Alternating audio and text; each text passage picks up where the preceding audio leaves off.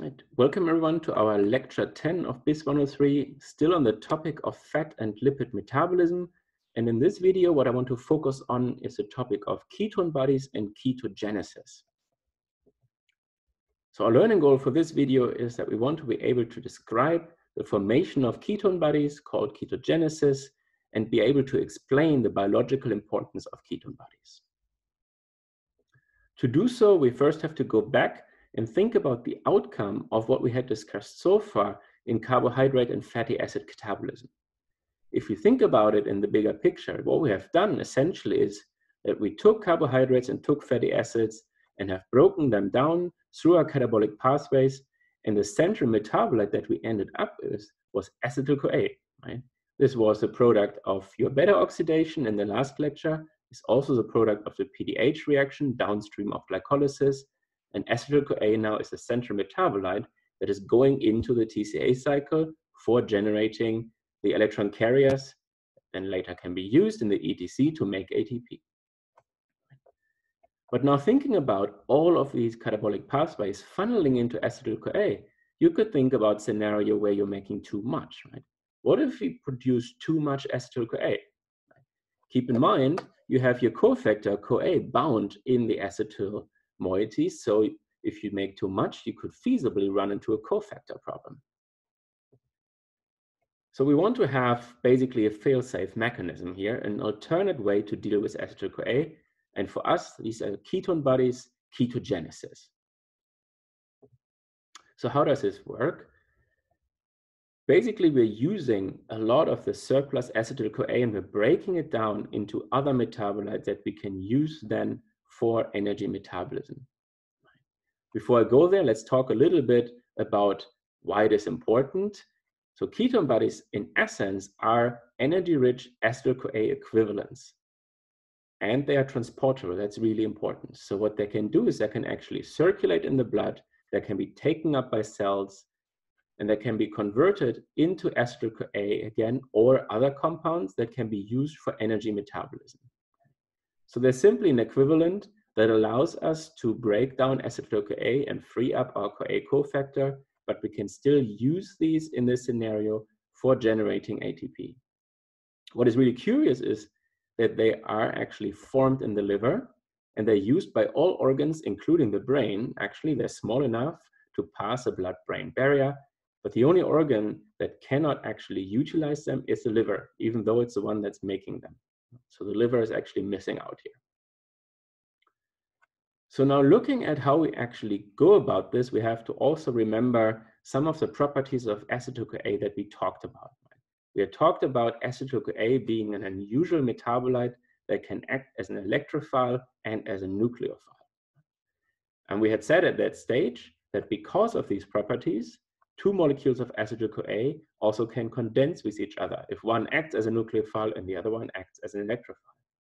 And that's actually exactly what is happening in ketogenesis, where now in a scenario where you're starting to accumulate acetyl-CoA, you can have two molecules of acetyl-CoA be condensed with each other. In the process, you're actually releasing one molecule of your cofactor, again, your CoA.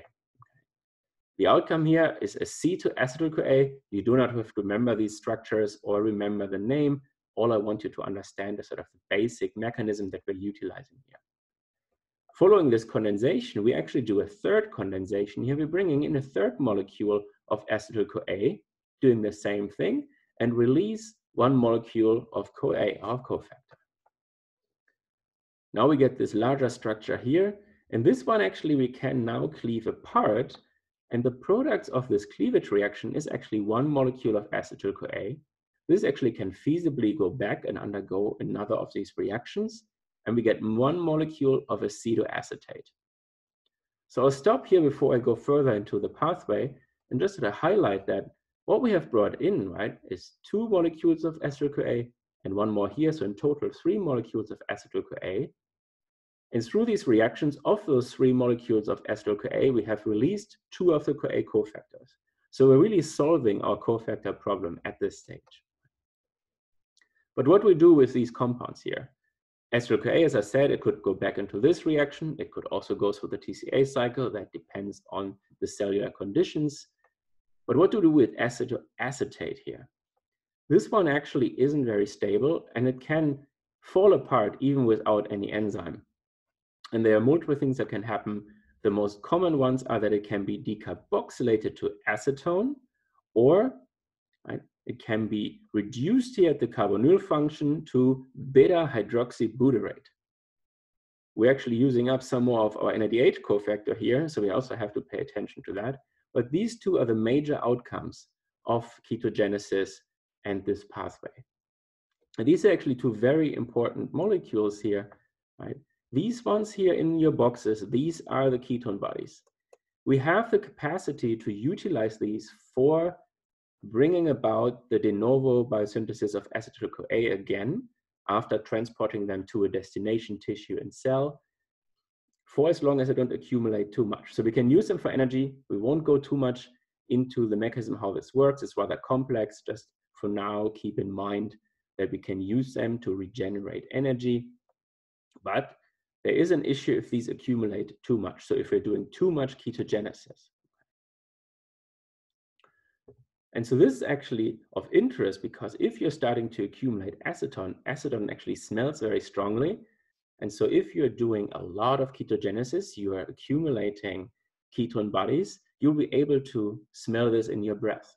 And this is actually what first responders often use if someone is unconscious, not responsive, and there is a suspicion it could be related to, for example, severe diabetes. Smelling the breath of a patient for acetone can really help to very rapidly establish if this might actually be the case. The other molecule here, hydroxybutyrate, right? If you have a close look at this molecule, right, it's an acid. So you really can imagine you don't want to accumulate that in your bloodstream. It can actually cause lots of issues. If you do accumulate, it starts to become toxic and contributes to ketoacidosis in diabetes. And this can lead to coma eventually.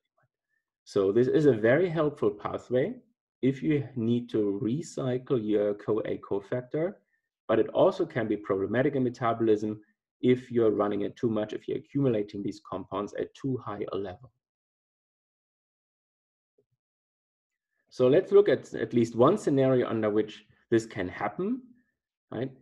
So when are we forming ketone bodies? And we do so again, right, in the liver. So one really common cellular scenario is when our glucose concentration drops. So for example, you haven't eaten for a long time, your glucose levels drop, or you have diabetes, right? Especially in diabetic patients, ketogenesis is a very common phenomenon and must be monitored. But what happens? What happens if glucose concentration drops? How is this becoming an issue? Right? But if you're running out of glucose, remember, so especially your brain wants glucose, so you need to produce it, and the way to do it, right, as we had learned, is our GNG, our gluconeogenesis. So you're actually kickstarting now your gluconeogenesis in the liver to support increased precursor supply for glucose, right, and make glucose.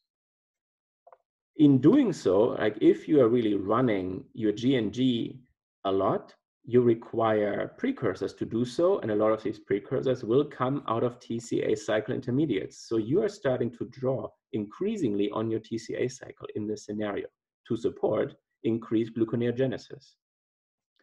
As a result, right, if you do this, your TCA cycle will become inefficient, right? We had talked about the stoichiometric relationship that we have to always put metabolites back into the cycle.